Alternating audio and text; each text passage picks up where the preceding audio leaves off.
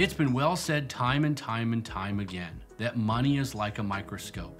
It reveals what is truly going on inside of our hearts. When it comes to money and how we live for the gospel, we need to understand what place money has in our lives as we are stewards and managers of what God provides for us. Jesus talked a great deal about money, and in Matthew chapter 6, verses 19 to 21, he says some words that should be near and dear to our understanding of money. He says, "Do not lay up for yourselves treasure upon earth, where moth and rust destroy, and where thieves break in and steal. But lay up for yourselves treasures in heaven, where neither moth nor rust destroys, nor where thieves break in and steal. For where your treasure is, there your heart is also." Jesus taught over and over and over again that the heart and money go together. The hypocrisy of the Pharisees was called out on a number of different occasions, and one occasion in particular in the Gospel of Matthew, when they were expecting others to give and holding others to burdens to give, but they themselves were not even giving. Our money and our hearts are inextricably intertwined. We have to ask ourselves questions when it comes to money, like, are we eager to meet the needs of others? Are we eager to live generously? Are we content in seasons of little? And are we faithful in seasons of much? In the Gospels, 1 out of every 10 on average verses deals with money. And Luke's Gospel leads the way, surpassing all of the synoptic Gospels when it comes to dealing with money. There are several principles about money that I want to share with you today and encourage and challenge you as you weigh how you are stewarding what God has given you with how you live for the gospel. The first truth that should come to bear upon our hearts when we look at what the New Testament and especially the Gospel of Luke teaches about money is that followers of Jesus march to a different beat when it comes to money. We are different than the world with how we handle our finances. Even before Jesus arrived, John the Baptist was announcing his arrival and declaring that followers of the Lamb of God would be called to a renewed way of living and a renewed way of giving. John the Baptist called for fruits of repentance in Luke 3, verse 8. And when asked, "What shall we do?" in Luke 3, verse 10, he told people to share their food, share their clothing, conduct business with integrity in Luke 3, verses 12 to 13, and if they were in powerful positions, to refrain from monetary exploitation. Okay, that is different. If you're going to live for the gospel, it starts with realizing you march to a different beat than the world when it comes to your money. Number two, as believers who are living for the gospel, we guard our hearts against greed. Luke 8:14 deals with the parable of the soils, and in one instance, somebody reveals that they are not a true Christian because the thorns, the parasmos in the Greek, is basically the temptations and cares about riches of this world, twists them up and pulls them out. Turns out they weren't truly rooted in the vine, who is Christ. Greed reveals our hearts. Greed is what caused the young ruler to stumble when Jesus came and said, "Oh, you keep all the commandments," in Luke 18, verses 18 through 25. But there's one more thing you need to do, rich young ruler. Go ahead and sell all you have, give the money to the poor, and come and follow me. The Gospel of Luke records that he walked away sad. He chose his cash over Christ. Why? Because greed had so gripped his heart. If we're a believer who's living for the gospel, we have to constantly be on guard against greed. It is a snare that has eternal ramifications.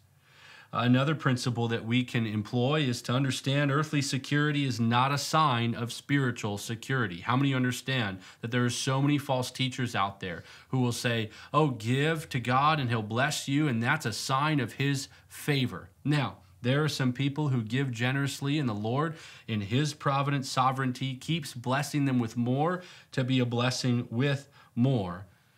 But nobody in their right biblical mind should ever teach that your wealth is a sign of spiritual favor.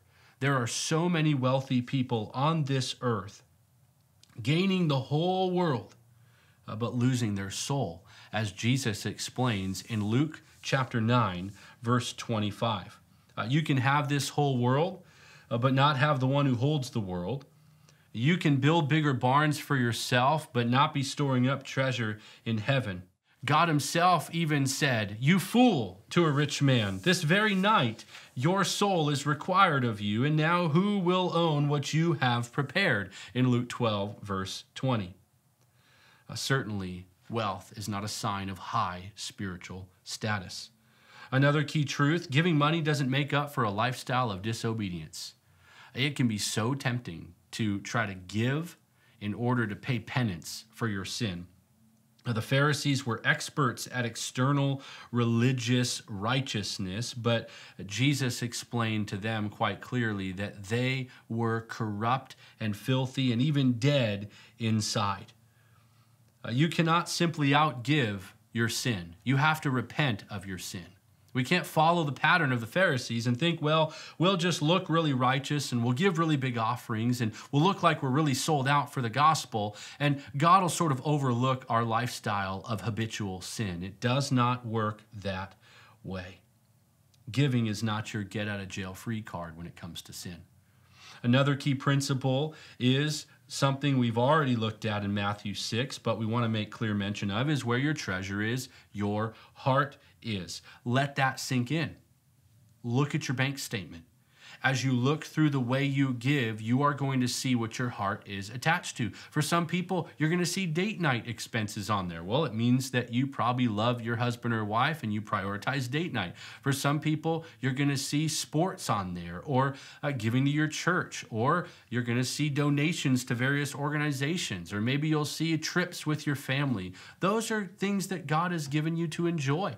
Paul even tells Timothy in 1 Timothy chapter 6, there towards the end, that God has given us all things to enjoy, but we need to be encouraging the rich not to fix their hope on the things of this world. And so, can your heart be attached to loving your husband or wife? Yes. Can your heart be attached to creating memories with your family on trips and visiting God's creation around the world on family vacation? Sure, if the Lord has blessed you that way, enjoy those things and use them and do them for the glory of God.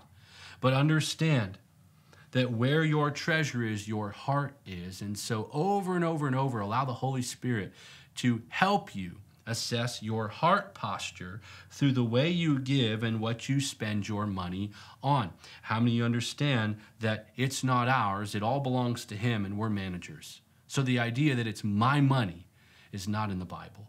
The idea that it's my stewardship is in the Bible. And so let's make sure that we are not falling trap to greed and loving our money.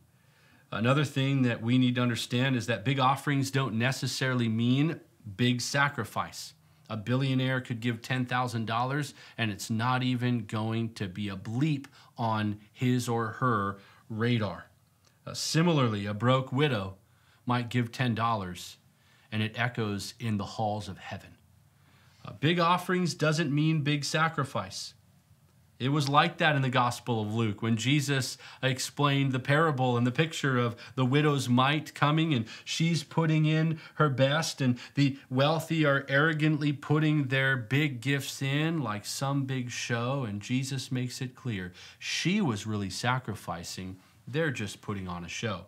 And so we can assess our heart and ask the Lord, do I need to be giving more? Are there areas in my life that I should be more sacrificial and more generous with? Christ's words to the rich in that example in the Gospel of Luke might drop like an anvil of conviction on our hearts. When he says to all of them as they look on, "Truly I say to you, this poor widow put in more than all of them. For they out of all of their surplus put into the offering, but she out of her poverty put in all she had to live on." In Luke chapter 21, verses 3-4. Big offerings don't necessarily mean big sacrifice. Finally, a key point is that death is the great equalizer for both the rich and the poor. So we can't for a second think, just because we have a lot, that we're guaranteed a lot. A pastor friend of mine once said, there's no U-Haul behind the hearse. You're not going to be able to take it with you to heaven. Death is the great equalizer. We need to be humbled by how finite our lives are when it comes to money. Jesus was teaching his disciples about money one day when he told the story about the rich man and Lazarus. Lazarus was but a poor man who ate the crumbs off the rich man's table and lay by his gate, helplessly left in his poverty, in Luke 19, verse 21. Eventually, the rich man would die in all his royal robes, and the poor man named Lazarus would die in his rags. One would go to heaven, the other into Hades. From this sobering glimpse of life beyond the grave, we learn that death is the great equalizer. Both the rich and the poor will one day share the same fate. Whether their end is heaven or whether the end is hell depends not on how much money they have, but whether or not Christ has them. Salvation is the key. And so we have to view money in its proper place. On Judgment Day, it won't matter how much you possessed on earth, but whom you possessed while on earth. Those who by grace through faith have Christ are going to rejoice abundantly. And we must then remember it is human nature to view money as a false sense of security here on earth. But if we truly have the right perspective on it, we, through our giving and stewardship, can be a powerful tool in the hand of the Lord for the gospel on earth and for his glory in heaven. If you found this teaching helpful and you want to dig deeper, I want to recommend two key resources for you from a friend of our ministry named Randy Alcorn. The Treasure Principle, Unlocking the Secret of Joyful Giving, is a book that will help you realize the joy of Christian stewardship and generous giving. It's a great book, and the links will be in the show notes here on YouTube. Another key resource for you is Managing God's Money. This is a little more robust about the stewardship of a Christian when it comes to their money. He talks about debt, savings, retirement, and a host of other practical insights that will greatly help you be a better manager of the resources God has given you. I hope those resources are a blessing to you.